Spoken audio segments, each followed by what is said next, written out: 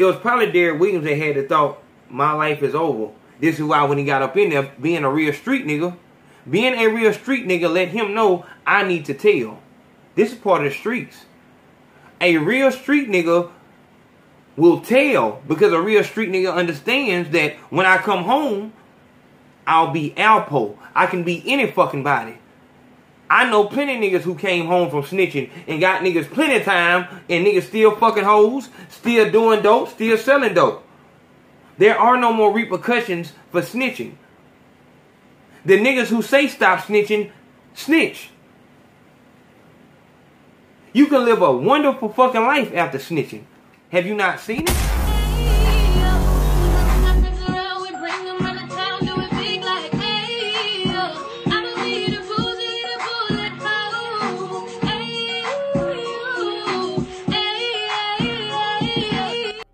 Welcome back to the Big Fan Podcast. I'm LL Consaco, fearless leader of AF Nation, and this is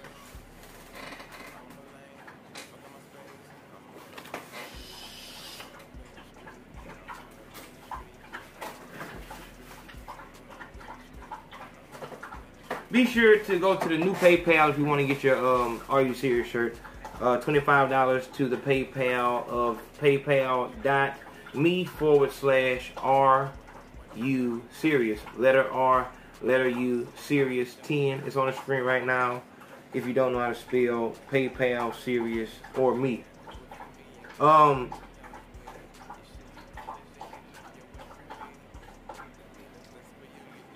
They caught the second killer of Xxxtentation.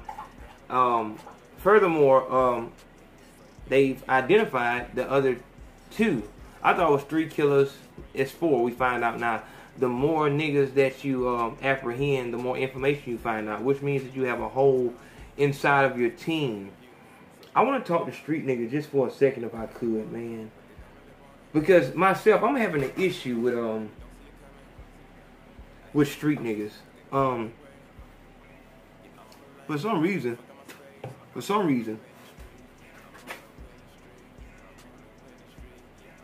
you niggas really believe that in which you are enthralled in at this point in time. Right now, you know what I'm saying? You smoking, drinking, whatever like that. You can fuck a hoe here, fuck a hoe there. It's all love. But most of you are in the 30 area. If you're 21, understand you might as well be 30 at this point because you haven't started anything in life. You have no skills. You have no trade. You don't know how to do a motherfucking thing. When you get out of jail, you're going to have to go to a bullshit job just to make ends meet, whatever like that. But because you haven't actually stayed the course in anything that you do in life, you're going to continue to go up and down, up and down, up and down because you refuse. You're too weak mentally to see that in the long run. And I understand this way of thinking because this was my way of thinking. My way of thinking was, the fuck does tomorrow have to do it today? This how we gonna do it now. I just put out a whole fucking app on you fuck niggas. I'm the first fucking blogger to have a real fucking app. Go to your Google Play Store and hit AO Nation JMA. Download that shit. At the end of this month, we're going to start doing interviews. And we're going to talk about all the hating shit that you got going on in your city. You know what I'm saying? Also, y'all motherfuckers know y'all get the Are You Serious shirts, $25 to the fucking PayPal. You know you need to donate to the PayPal so we can keep on fucking up these hating ass niggas because the shit getting out of control now. Whatever else you need to do, whatever you want to advertise, you a rapper, a company, you trying to get this shit out there and broadcast on the show, you know what the fuck it is. You need to have a $100 budget and do not contact me until you ready to make a fucking transaction. If I hit you up or you hit me up and I hit you back and we don't get no transaction, do not tell me I'm going to get back with you, man. Appreciate the love. Ain't no love, my nigga. It's over with. I'm blocking your number. It's dead. Get your shit together, big home. Hey, let alone a week from now. Might be dead tomorrow or some shit like that. You know what I'm saying? I just need to make it through today. That's it. And it's not until you, that's why I say if you're 21, you might as well be 30. And if you're 30 and you're still doing the same shit, you might as well be 40 years old because it won't be until you're 40 that you actually start your life.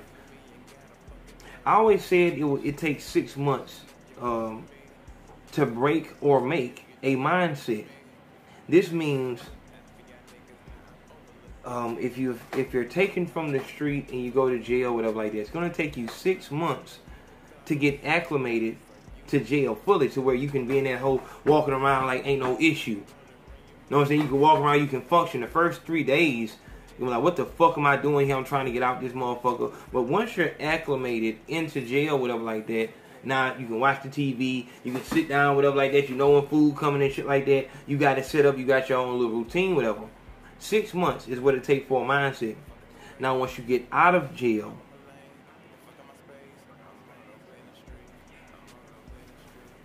this is the important time, and I'm talking to you now. Once you get out of jail, it takes 6 months to get into a mindset. You have a fresh slate. You have 6 months to say, I'm going to do this. It doesn't matter if you get out and you work one job for 3 months, then work another job for 2 months, and you work another job for 1 month, whatever like that. If you have working in your mind, then that's what you're going to be doing. You'll be ready and you'll be into that. But if you get out and you work a job for a month, and then after that you go right back to, or you know, it's gonna be something crazy, like you start working, then you know what I'm saying, the opportunity come where you can actually sell dope at the job, and you start doing that, and then after a while you start making enough money to where you feel like, yeah, I don't have to goddamn, hold 1 second, put the goddamn phone down, stop biting the phone. I don't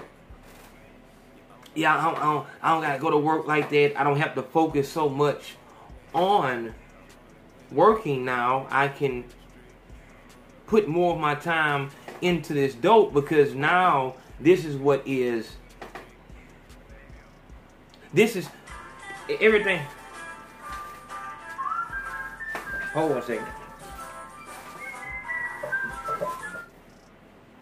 Working is pointless after you've achieved the goal that you're working for. You're working because you want money.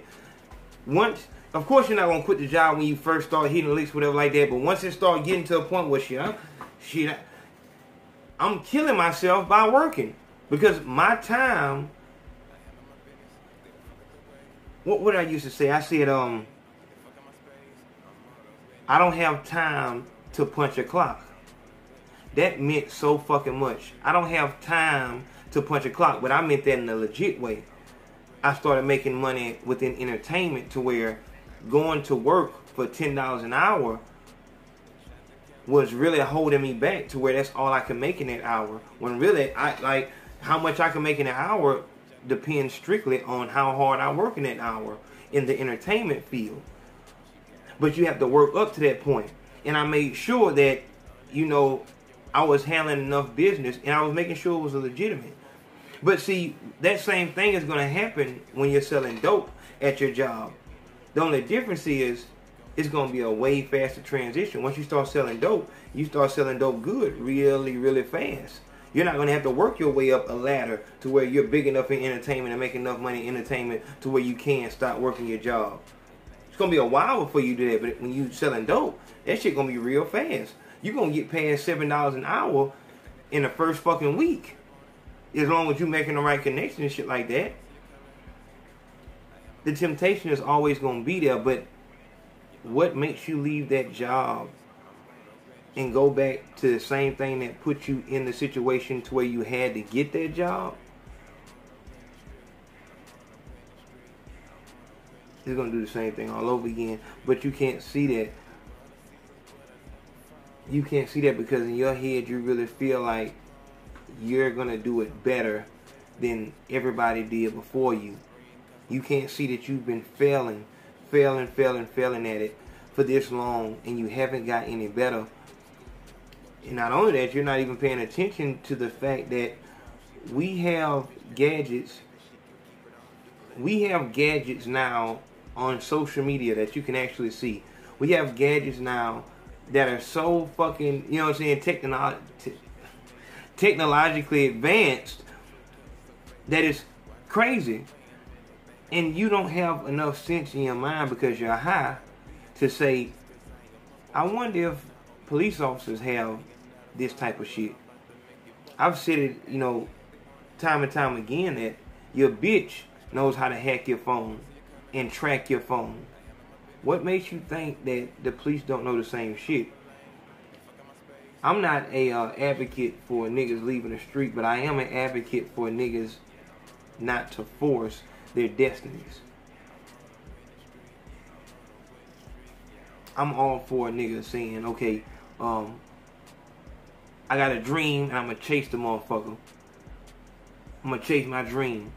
I'm not with a nigga staying loyal to something that is a means to an end. Most niggas tell you that they sell dope to support their family.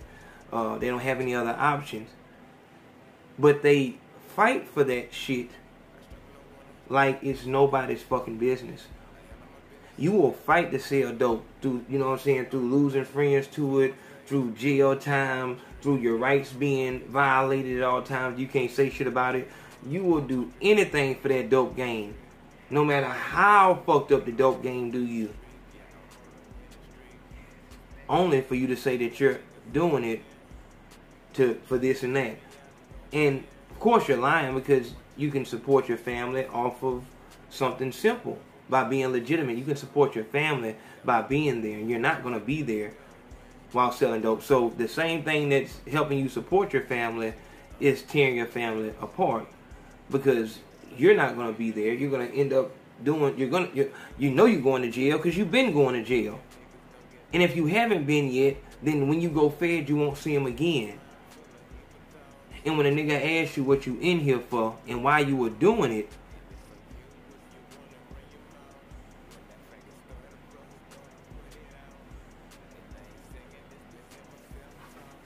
so I want to speak to you about that, and that's just the tip of the head, because a lot of niggas don't get to hear this before they catch a capital murder case. A lot of niggas don't hear this type of talk until you're locked up.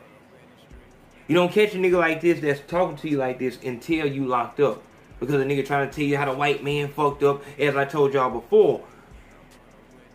If you had that focus that you had while you was locked up out here, if you could have held that plan together that you made while you was locked up, then you'll be a, you know what I'm saying? You'll be a real deal. You'll be in there right now. But because you don't believe in your plan that you made up the way that you believe in that plan that that white man made up, which is the trap. The white man gave you the trap. You took the trap, and that's the closest thing to your heart. Niggas will make songs confessing their love to the trap. I love what this white man gave me so that I can be inside of his system. I love what he gave me. I'll never let it go. No matter how bad it do me, I will not let it go. But as soon as a nigga get rejected from a job, somebody say, we'll get back to you. A nigga whole plan over. If a nigga got a lick for a 7 and he ain't got nothing but 3, the nigga's gonna tell him, because you know, if you tell them motherfuckers you ain't got number 3, they ain't gonna come. So you'll say, you'll troubleshoot. You'll find a way to bridge the gap. You'll make it happen. If a nigga got a lick on the line and one of the people fall out, the driver fall out, nigga still make that shit happen, even if he gotta walk to the motherfucker. Nigga ain't gonna miss that lick.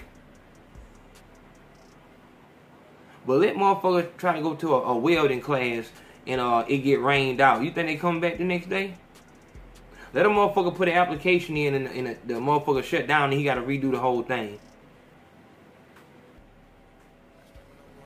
Niggas are faithful, more faithful to what they were given to ensure that they fail than they are to something that God gave them, a plan that God gave them.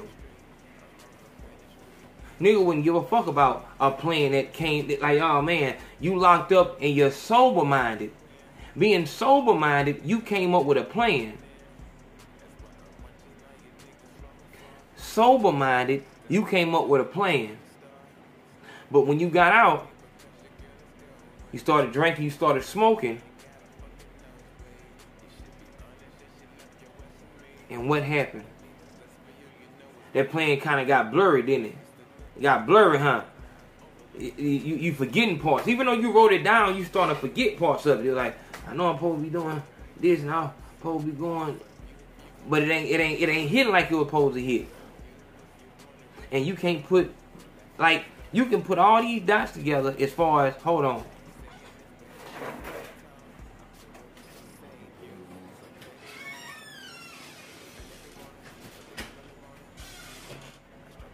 You will put all these dots together when it come down to, you know what I'm saying, making something happen in the trap. Making something happen with the lick. Making something happen with a bitch. But when it comes...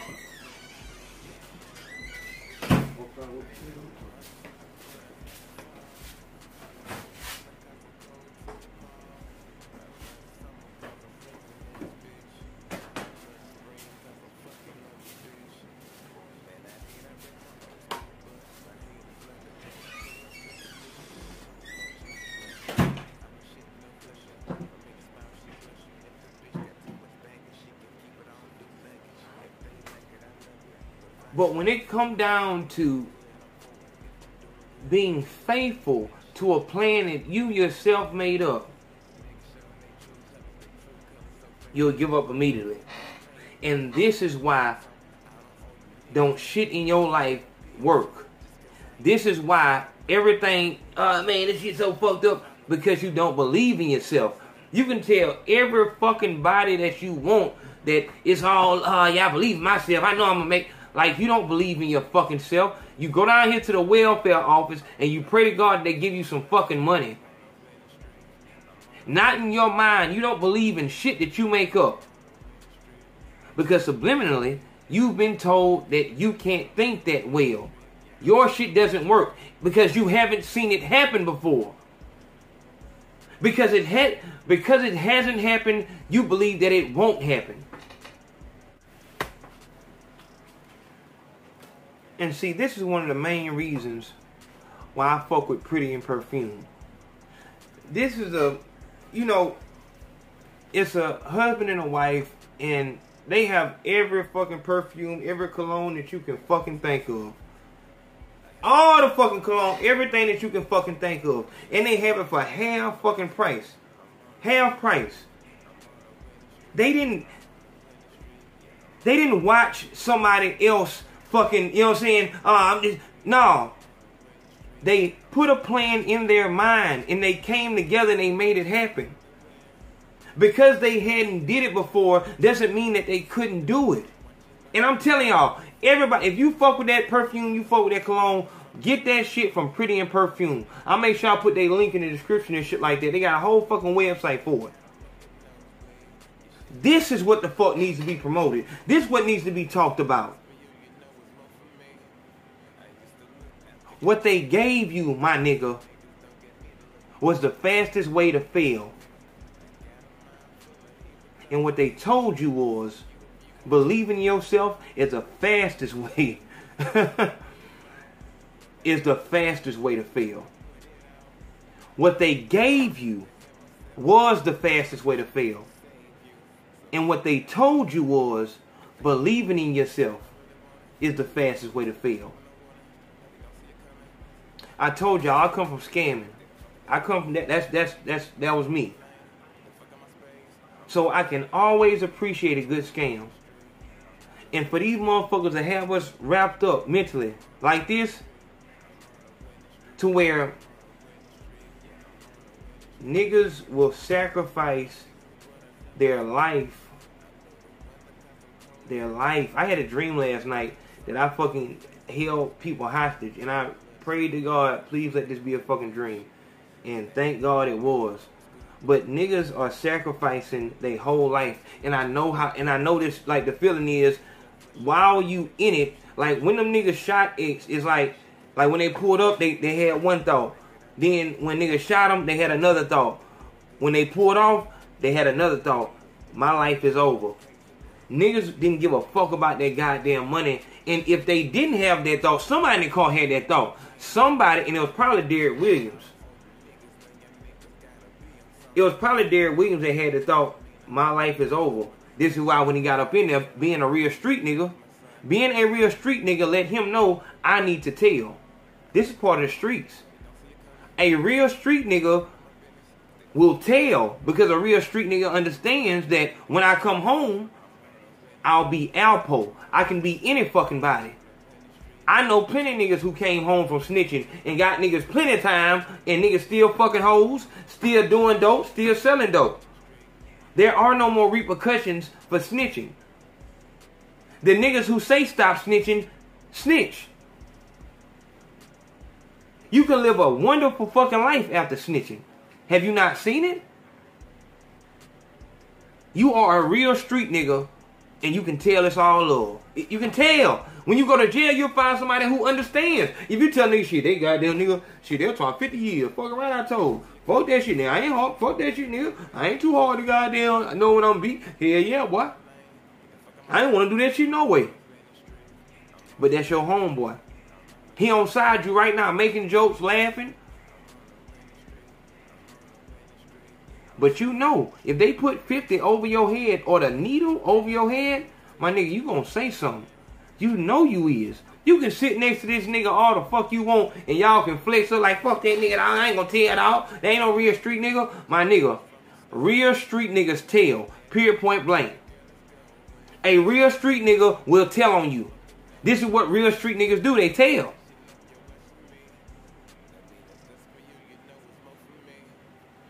What they gave you, the trap.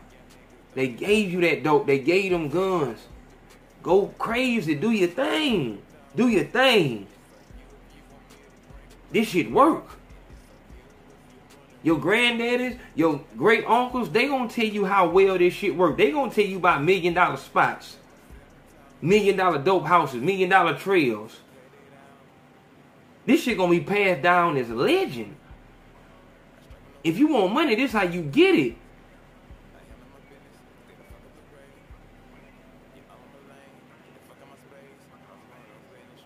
But they tell you the fastest way to fucking fail is to believe in your fucking self. They gave you the fastest way to fail.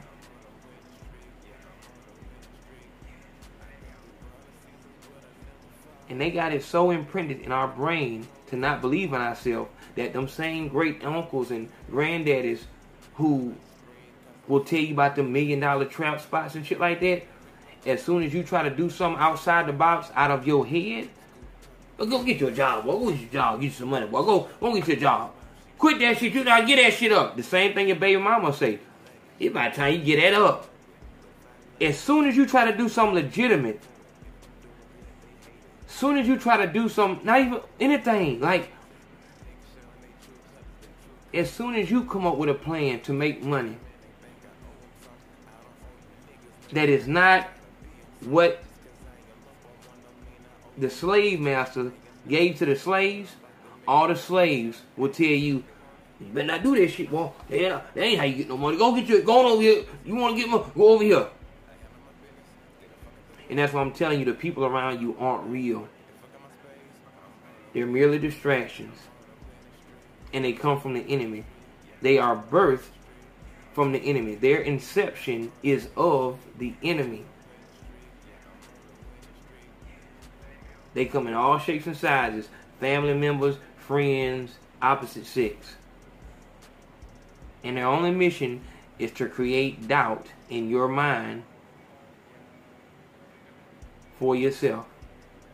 To make you think that the way you think is not good enough.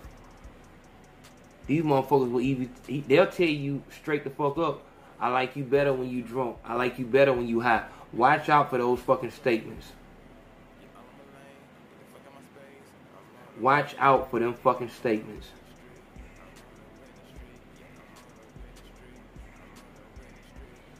Big Facts Podcast. I'm LL Consaco. Make sure you hit that PayPal. And make sure you go to the new PayPal to get your t-shirts. Are you serious? There you go.